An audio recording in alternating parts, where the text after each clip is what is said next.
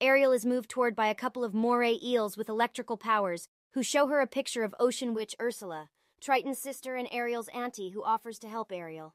Ariel follows the eels to Ursula's nest, where she presents an arrangement.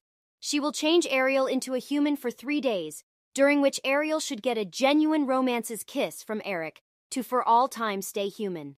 On the off chance that she fizzles, she will change once again into a mermaid and have a place with Ursula. To become human, Ariel should surrender her tail, the capacity to inhale and exhale underwater, and her alarm voice, the remainder of which Ursula will keep in a nautilus shell she wears on her neck. Ariel agrees and is given human legs. She is taken to the surface by Flop and Sebastian and is saved by a fisherman on the island realm and is taken to Eric's palace. Eric, who has been madly looking for the one who saved his life, races to meet Ariel when he knows about her appearance. Ariel is invigorated, yet her absence of voice has